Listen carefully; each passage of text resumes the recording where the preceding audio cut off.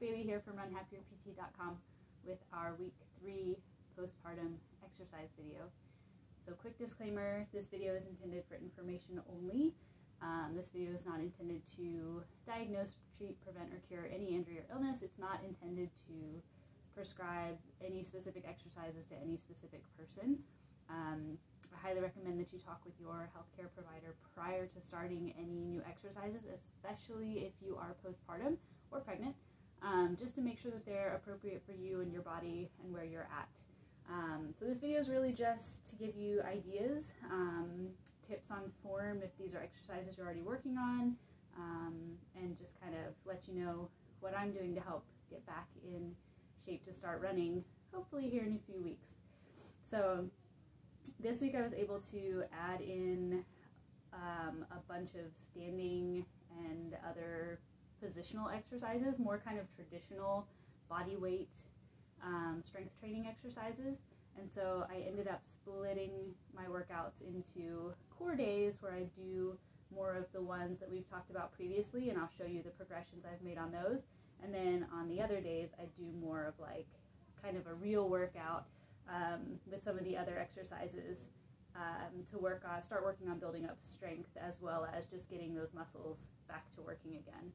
So I want to start with the ones, progressions of ones that I've already shown you, and then I'll go over some of the new ones here at the end. So laying on my back.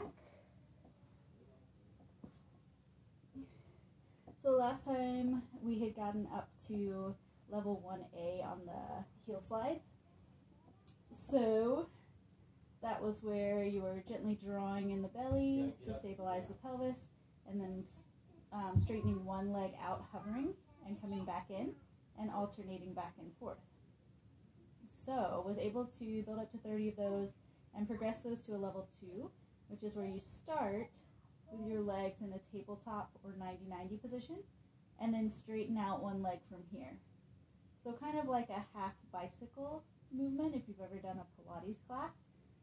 Looks kind of like that. Starting out the first day, really just aimed higher, like I was aiming for the ceiling with my foot, and that makes it easier. And then as I got comfortable being in just this position and moving from here, I was able to extend a little more horizontal and work my way down to about this angle. So right now I'm doing about 20 in a row, kind of around this angle, and plan to keep building up to 30 from there. Same thing with the marches. So last time we had built up to a 1A where you come up, up, down, down.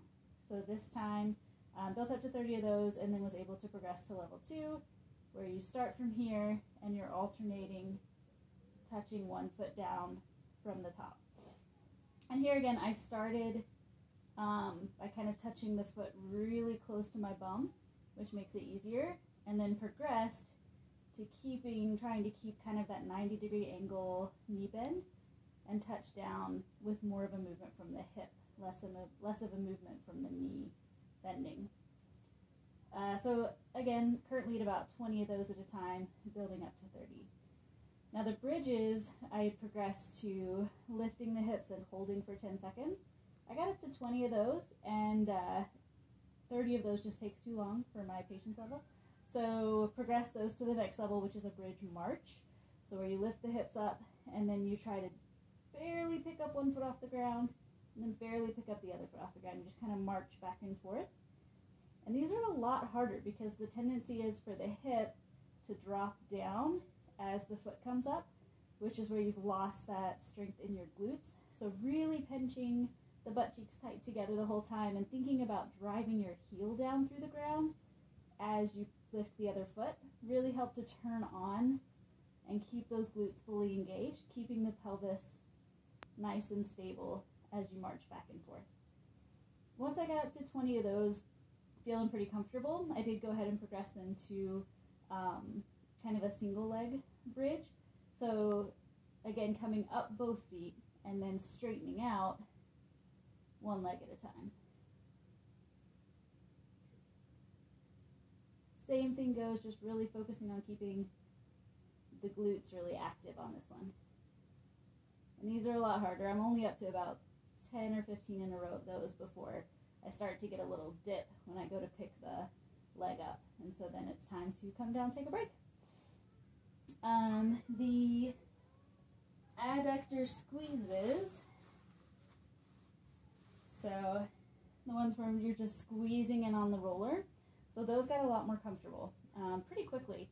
And so I progressed those to adding a little bit of a oblique activation. So hands behind the head. The goal with this one is to keep those knees squeezed in on the foam roller the whole time. And then just trying to lift one elbow up towards the opposite knee while keeping the other elbow down, glued down to the ground. So this elbow is pushing down into the ground. The other elbow is lifting into a little bit of a twist. And then down. Twist. And down.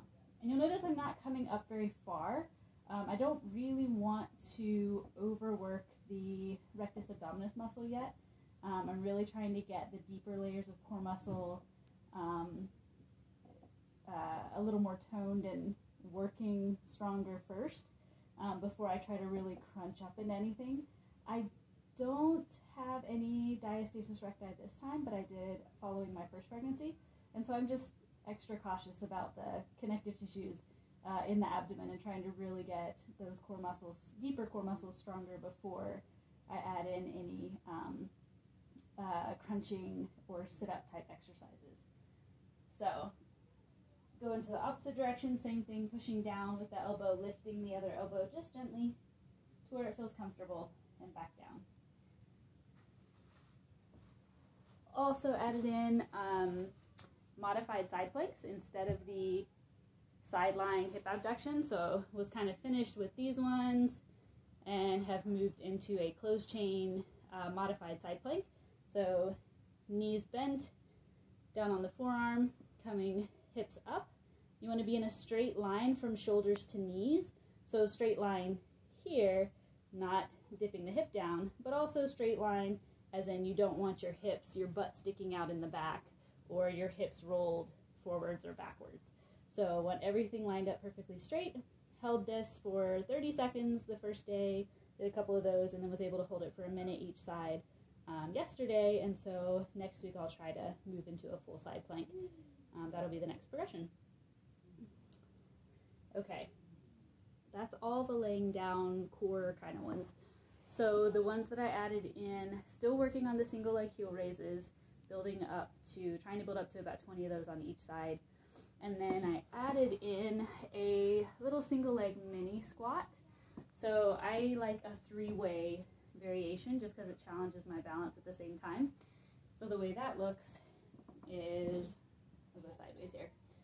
Standing on one leg, balancing on one leg, other leg's gonna reach out in front as you sit back in your hips and come down into a little tiny squat, coming back up. Then this leg is gonna swing out to the side, same thing, sit back in the hips, little tiny squat, come back up. And then this leg's gonna move to the back, same thing, back in those hips, little tiny squat, and then come back up. Trying to hover that foot in between each one really works those hip stability muscles.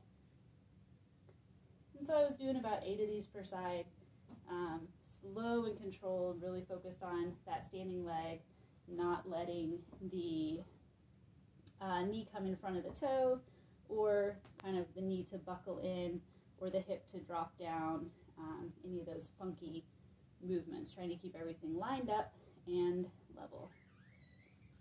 Ooh, it's a good balance challenge.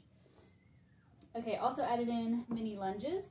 So starting both feet on the ground and just dropping straight down here and back up. Going within a comfortable range and doing 10 to 20 on each side.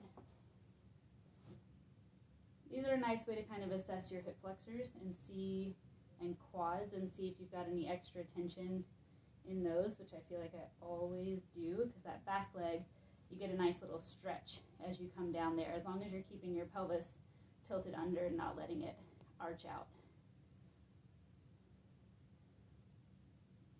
Okay, then use the chair for a couple of things this week. My old trusty folding chair. So added in some arm stuff. Tricep dips can be done off the edge of a bed. a chair, a stool, a table, whatever you got. I've been doing them with both feet on the ground, legs straight, dropping the butt straight down towards the floor, and then pushing back up. So doing around 20 of these in a row, hoping to build up to 30, and then I'll start trying to do single leg up and down. That'll be the next progression. Also added in with the chair hip thrusters. So edge of the chair, bed, whatever, right about the level of the bottom of your shoulder blades. Walk those feet out.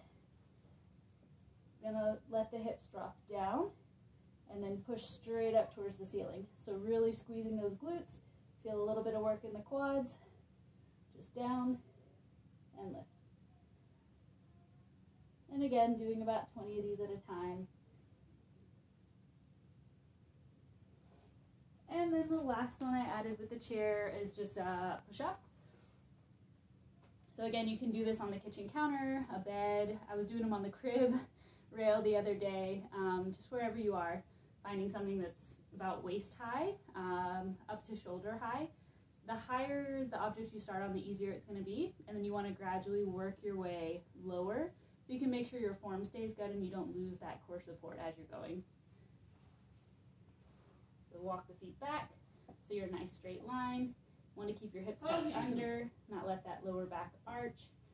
And going to just drop the chest straight down towards the chair and then push straight back up.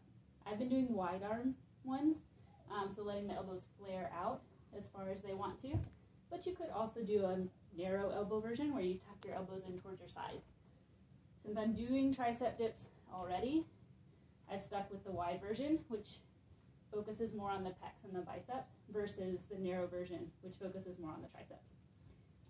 Keep that tummy tight. Also keep your neck straight, so think about keeping the chin slightly tucked so that you don't end up cranking the neck every time you come down. So you want to keep the chin tucked a little bit so your nose is pointing down the whole time. All right, and that's it. So able to add a few things this week and do some more fun kind of actual working out, which is exciting. So I hope you guys are all doing well, and I hope that gives you some ideas of new things to try and ways to progress what you're already working on. So I'll see you next week with more fun exercises. Thanks for watching. Bye.